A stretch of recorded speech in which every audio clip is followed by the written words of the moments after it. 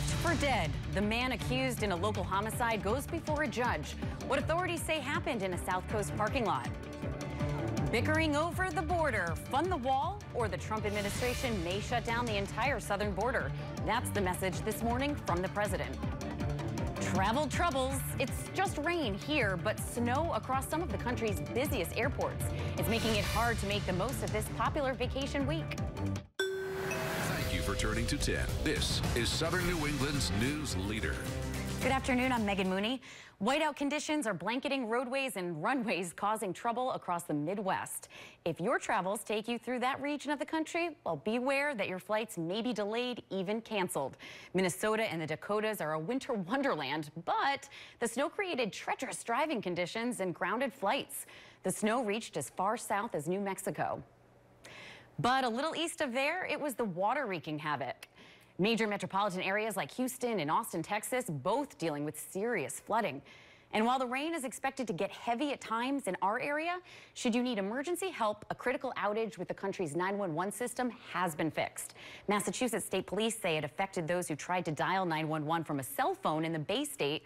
But as of about 8:45 this morning, repairs had been made.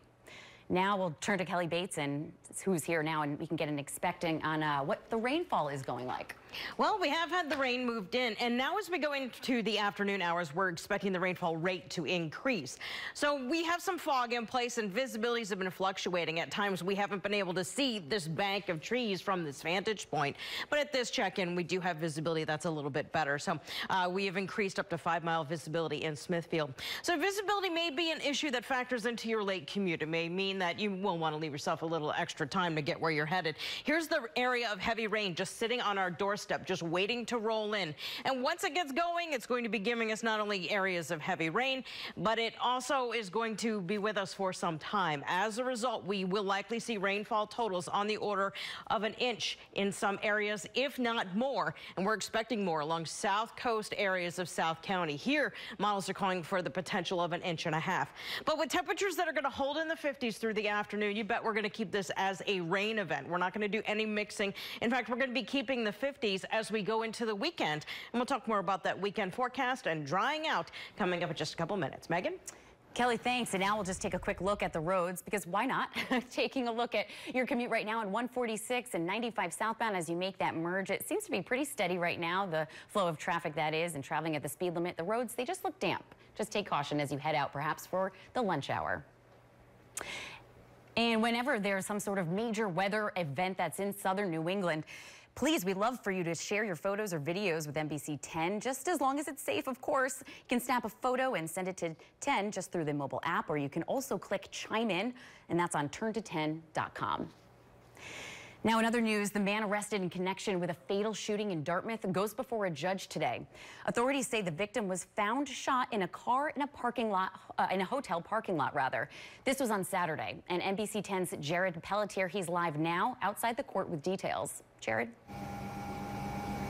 Megan, good afternoon. That suspect, 48-year-old Robert Rose Jr., is here at the courthouse right now. He has not faced a judge yet, but we are told the arraignment should be taking place any minute at this point. He is accused of killing a 37-year-old man last Saturday in the back parking lot of that hotel you mentioned, the Regency Inn and Suites in Dartmouth, which sits right off of Fonts Quarter Road. Investigators have charged Robert Rose Jr. with murder and misleading police after they took him into custody last night over at the Dartmouth Police Department. Now, the victim in this case has been identified as Joseph Tavares, again, 37 years old, from Fall River. Investigators say they found him suffering from multiple gunshot wounds in a car. Many of his loved ones are here at the courthouse right now. They say the two men did know each other very well, and they are glad, despite their grief, that somebody has been arrested in connection with this case. We'll have the latest on this evening, but for now, we're live in New Bedford this afternoon. Jared Pelletier, NBC 10 News. Jared, thank you. Providence police still have not made any arrests in a Wednesday morning homicide. Meanwhile, a memorial is growing at the site where 31-year-old David Long was gunned down on Fountain Street. Police believe the shooter was trying to rob the victim and that the two men knew each other. A man trapped under a vehicle in an accident last week remains in critical condition. The Providence Journal reports a food truck customer got stuck underneath a vehicle when an SUV hit the back of a truck. This was on Saturday at Thurbers and Prairie Avenues. 40-year-old Desiree Cialis was charged with DUI and several traffic violations. Now, only on 10, the dash cam video that shows a car barreling down a New Bedford street only moments before it crashes right into a home. No one was seriously hurt, but officials say that the home, it's a total loss. In fact, it took hours yesterday to board up the house at Park and Somerset Streets, and the driver, a woman in her 60s, says her accelerator got stuck. She was taken to the hospital, but is expected to be fine. Well, there's no end in sight to this fight over a border wall, thus no end in sight to the partial shutdown. As NBC's Scott McFarland reports, the president's latest threat calls for shutting down the southern border. The Senate stands adjourned until 10 a.m. on Monday, December the 31st. At the Capitol, Congress has punted all proceedings and votes until at least next week, which means the hallways here are as empty as those in many of the nation's federal buildings and national parks, many of which will remain closed today from California through the East Coast. I hope it doesn't take weeks.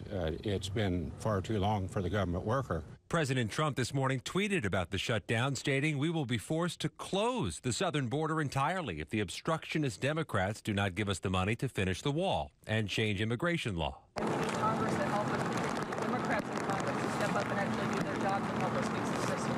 Both sides are digging in on the 7th day of this impasse, neither showing a willingness to budge in a dispute over whether to set aside $5 billion for a border wall. The one thing that we should all want to do, no matter what our political philosophy may be, is to keep the lights on.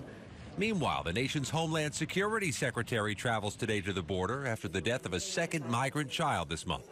8-year-old Felipe Gomez died en route to a hospital after being taken into immigration custody. Scott McFarland, NBC News, Washington. Today's the deadline for candidates to register for the District 68 House seat in Rhode Island. As of yesterday, June Speakman and John Hanley, both from Warren, had filed papers. There could be more names by the 4 p.m. deadline, but right now a primary would be held February 5th and the special election on March 5th. Originally elected to the position, Lofton Haciendo announced that he would not take the oath of office after he admitted he lied about a campaign mailer. Well, plans to sell recreational marijuana in Attleboro just got scrapped. Owners of a Sheely's Inc. on West Street had hoped to apply for a retail permit, but the Sun Chronicle reports they ran into serious opposition from neighbors Thursday. Community outreach meetings are required by the state's Cannabis Control Commission as part of the permitting process. Just last week, a retail pot shop opened up in Wareham. That's the state's 4th such store in just over a month. Now, the Rhode Island ACLU is joining other groups in opposing a proposed ban of medical marijuana at the Veterans Home in Bristol. The State Department of Human Services wants to ban all illegal drugs, even though there are some that are proven to treat something the Veterans Home deals with a lot, PTSD. Nope, when you see this, this was not an alien invasion, though it looks kind of like that. And it was over New York last night. A transformer explosion in Queens forced a ground stop at LaGuardia Airport. This, despite the electrical failure, there weren't many power outages, which is why it only took about an hour for the airport to resume normal services. All terminals, they were impacted, but the traffic was not up in the air. Now ahead at noon, rescued from the rubble. A 150-year-old Massachusetts church burned to the ground after it was struck by lightning. Now we've learned demolition crews have managed to unearth history. And the heartbreaking reason a Texas woman is so determined to reunite a stuffed bear with its rightful owner.